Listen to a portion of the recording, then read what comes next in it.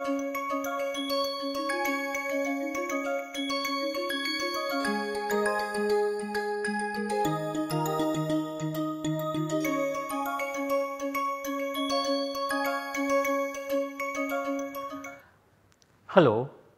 and welcome you all to today's lecture. I hope you had the opportunity to go through what I discussed in the last class related to the introduction to organic synthesis, etc. Now we will have a brief recap of the last lecture where we discussed sulfur based oxidations, starting with Kornblum oxidation, where we saw the importance of DMSO in oxidation. We discussed in this oxidation the activation of halides or tosylate with DMSO, eventually leading to the oxidation and forming carbonyl compounds. And of course, we discussed some mechanism. Now then we also discussed Moffatt-Wittner oxidation, which involved the use of dicyclohexyl carbodiimide, which activated DMSO and allowed the formation of an intermediate that reacts with the alcohol and eventually leads to the formation of the carbonyl compound. As a extension of this particular concept, Barton used phosgene to activate DMSO, and then oxidation of alcohols were discussed by us. Of course, we saw that the phosgene being a very low boiling compound and not easy to handle was of course a drawback. Now all these cases, what was the mechanism? That was basically reported by Torsel, which allowed through deuterium labeling to confirm that the reaction proceeds via an intramolecular mechanism and not an intermolecular mechanism, something we had discussed at the beginning of the course, where we discussed in the first lecture the mechanism of the oxidation based on chromium. Now Parikh and Doering then reported activation of DMSO using a complex of this type, which is called as pyridine sulfur trioxide complex, where the sulfur species here acts as an electrophile to activate DMSO to form this intermediate, and that allows oxidation to take place.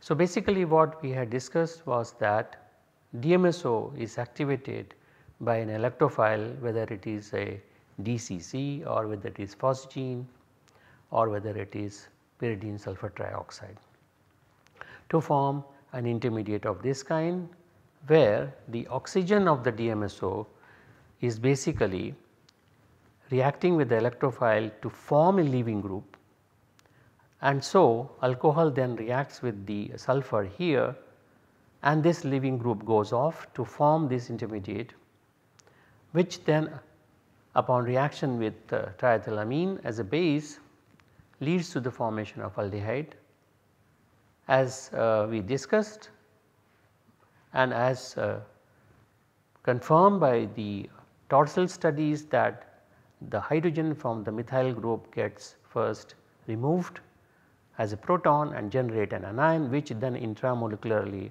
picks up this hydrogen, and then the oxidation takes place. Now these type of studies have led to even more popular oxidations on similar concepts. Now today we will discuss these oxidations. The first one is Corey-Kim oxidation, that was developed in 1972, where they used dimethyl sulfide and N-chlorosuccinimide as a reagent combination to give something similar type of species, and therefore conceptually it is very similar to what we have discussed so far. And then Swern oxidation, which is a very popular oxidation.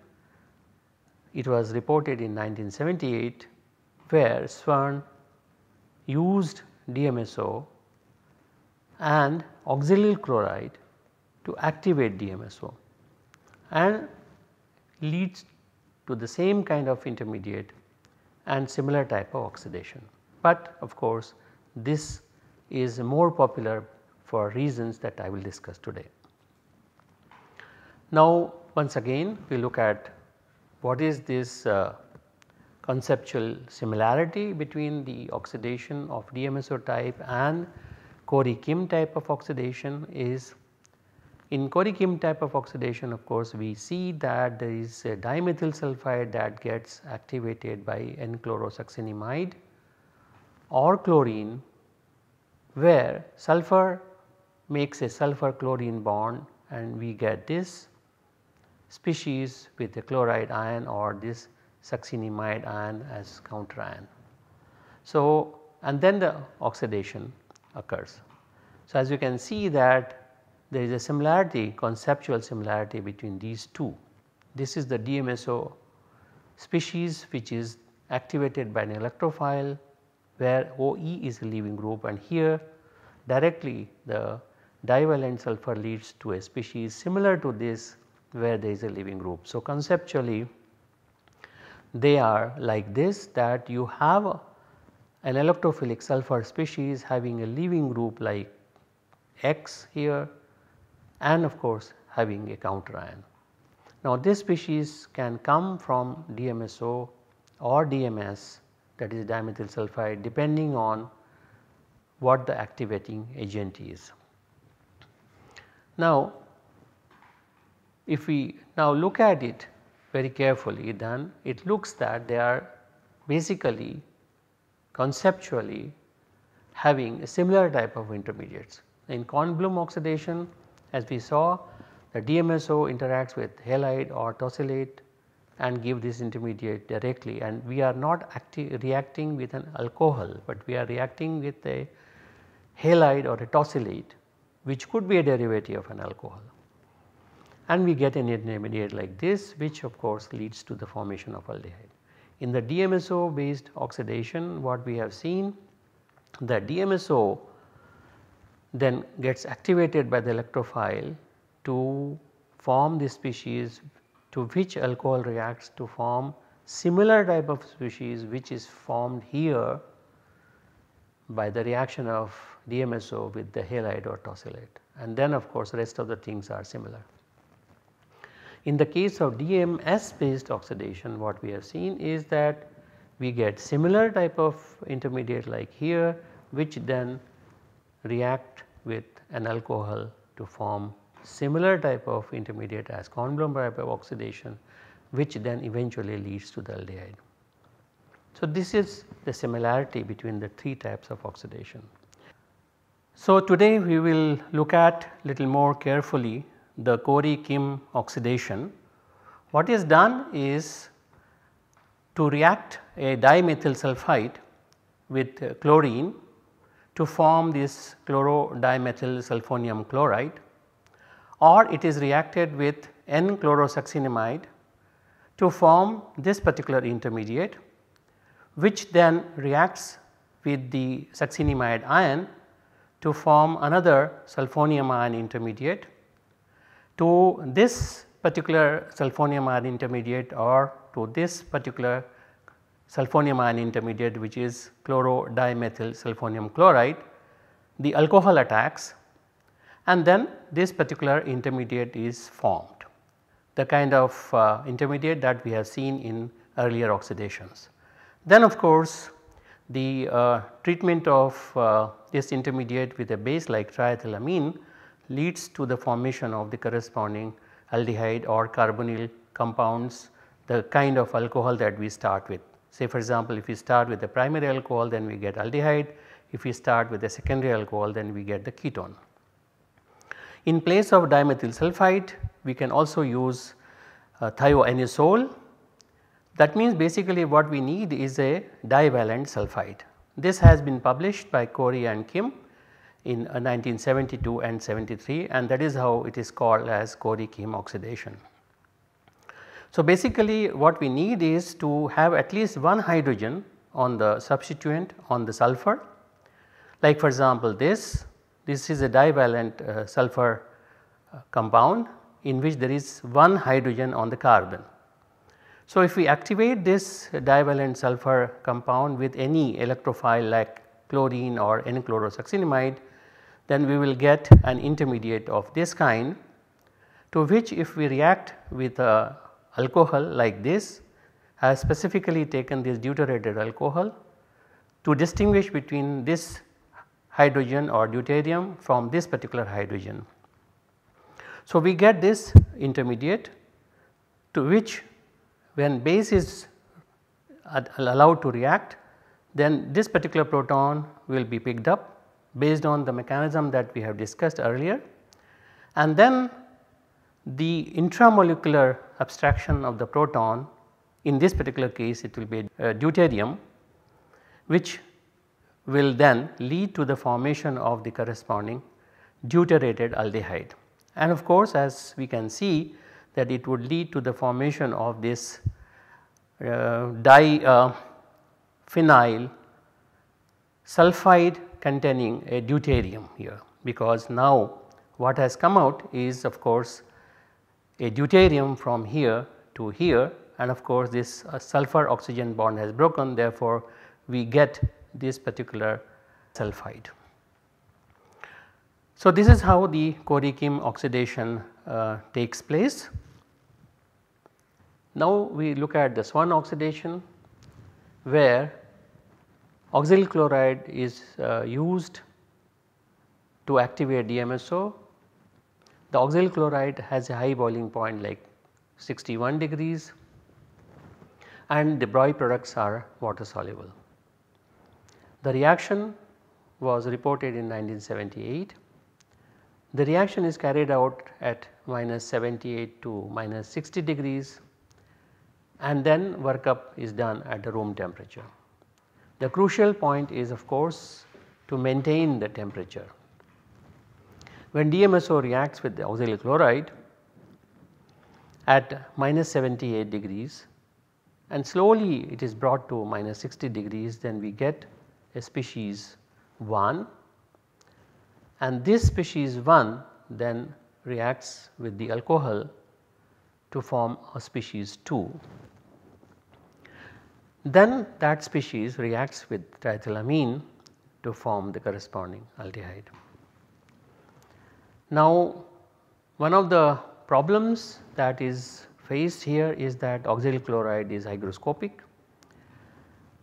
and therefore water must be absent, and in order to make sure that water is not present in the reaction medium, molecular sieves are used to remove water. So basically the conditions require that we have to be very careful to remove water, and also we have to maintain the temperature because of mechanistic implications that we will discuss now. So now you can see that in the mechanism of Swan oxidation, the DMSO reacts with oxyl chloride in this particular fashion to form oxygen carbon bond at -78 degrees to lead to the formation of this intermediate, in which chloride ion attacks onto the sulfur, and carbon dioxide, carbon monoxides, and of course chloride ion are released to form this intermediate, onto which the alcohol attacks, and then upon the loss of hydrochloric acid this intermediate is formed.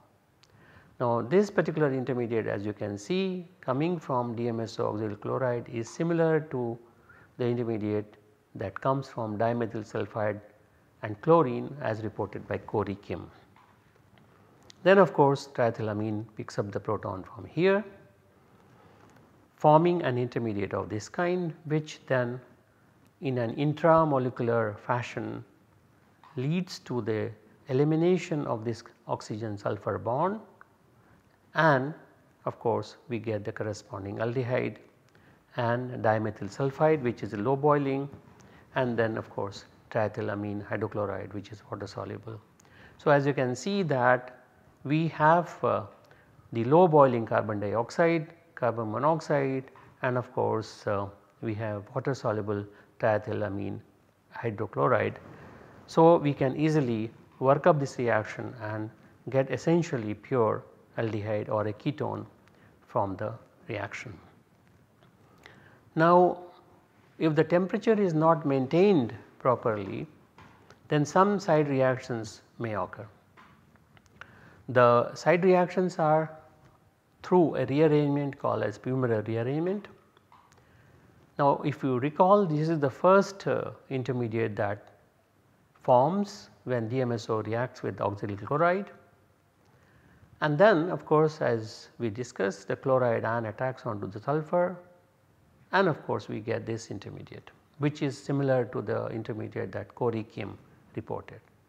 Now, what can happen is, instead of alcohol attacking onto this particular sulfur, chlorine as a chloride ion can pick up a hydrogen from here, and this type of elimination occurs, leading to the formation of this sulfonium salt, in which now the chloride ion attacks onto the carbon, forming this species, to which then alcohol can attack directly and form this type of sulfur intermediate.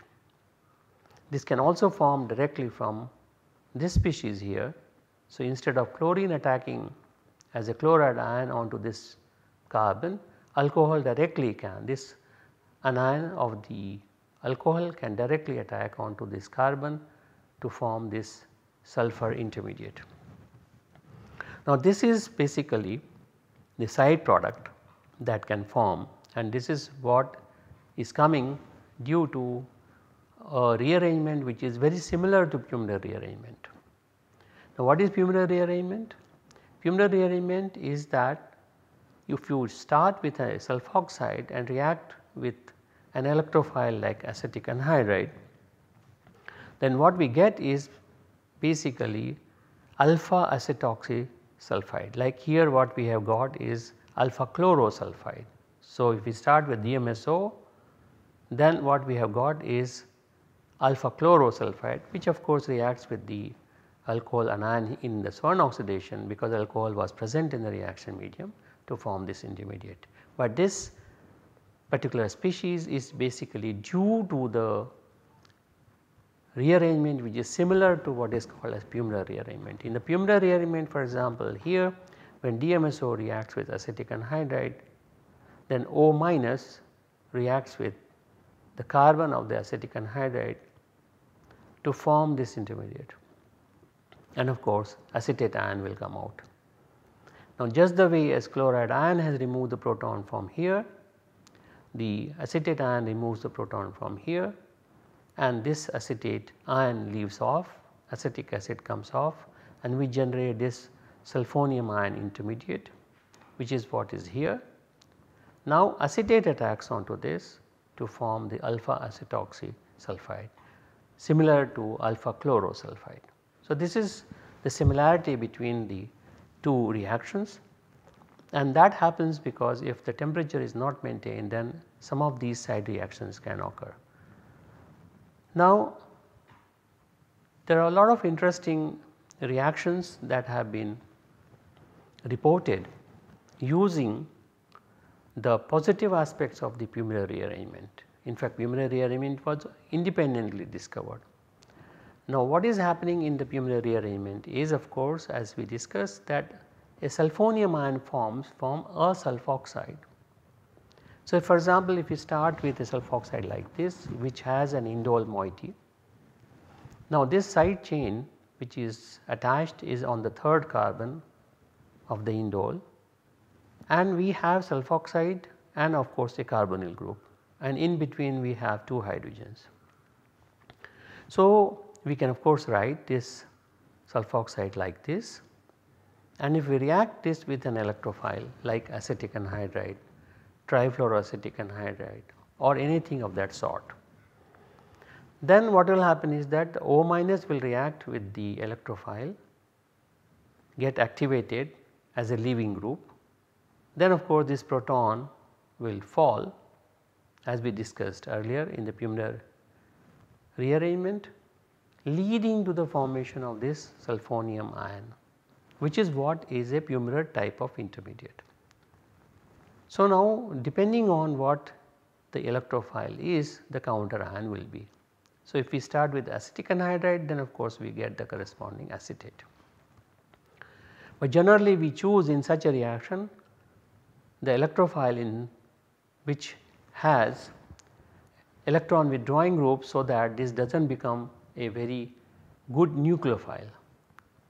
So instead of this nucleophile attacking onto this carbon here, since this species now is well suited for an intramolecular reaction, and therefore the reaction occurs to trap this intermediate, this species, where this carbon is now electrophilic, and therefore the nucleophilic carbon of the indole then attacks to this, leads to the formation of this type of intermediate, which then loses a proton to form the indole derivative of this type, where now you can see that there is a new carbon-carbon bond formed and a new cyclic ring is attached to the indole. So we are going through the Pummerer intermediate and making use of this to form this kind of cyclic molecules. Now what can be done with this is that now we have 2 hydrogens here which are alpha to the carbonyl group. We also have 1 hydrogen here which is alpha to the carbonyl, and of course is also alpha sulfide. Now this is definitely more acidic proton, and of course the hydrogen here on the nitrogen is also acidic. So if we react this particular species with 2 equivalents of base, then we can get this particular dianion. The anion will form on the nitrogen as well as onto this carbon. Now these 2 anions of course can react with a species like this, in which there are 2 leaving groups. So if we have something like ethylene dibromide for example, then we can get either this reacting first or this anion reacting first, and eventually what will happen is you will have a CC bond formation here, and then followed by that there will be NC bond, and then of course we can proceed in either way depending on what this particular species is. We can of course have substitutions on these carbons, then we will get different type of final molecule. But eventually what will happen is that we will get a ring here of this kind. So we will have not only 3 rings attached to each other, now we have 4 rings attached to each other, and now we have scope where the chemistry based on this sulfur moiety can be carried out, based on this carbonyl can be carried out, and various kinds of reactions and various kinds of products can be formed. So this is an interesting example of the utility of the Pummerer rearrangement product or Pummerer intermediate. The Swern type of oxidation can be utilized in the oxidation of this species here where there is a nitrogen. What is found is that such alcohols, if they are oxidized using chromium trioxide based reagents, then sometimes there is an oxidation of the nitrogen directly to form the corresponding N oxide, and the alcohol is not readily oxidized. In these cases of course one can make use of Swern oxidation, but in Swern oxidation as we discussed, chloride becomes a leaving group, and then chlorine based products are formed as side products. So in order to avoid the formation of chlorine based side products, some people have made use of DMSO P2O5 combination which is similar to Swan oxidation, but now does not have a chloride or any such species which can give side products. So, DMSO reacts with P2O5 to form an intermediate of this kind which does not have any kind of anion that can react with the intermediates, and therefore now when alcohol reacts with this intermediate, then we get a species like this which is similar to the species that we have seen in Swan oxidation or other oxidations, and of course we get the corresponding aldehyde. Now the part which has come out from this sulfur based intermediate is of this type, and of course this will expel 2 phosphite species, and they are of course non-nucleophilic. So therefore this is a very interesting variation of the DMSO based oxidation or Swan type of oxidation, and without having any chlorinated byproducts. So we will stop it here and look at the other aspects of oxidations next time. Till then, take care and study what I have taught today. Bye.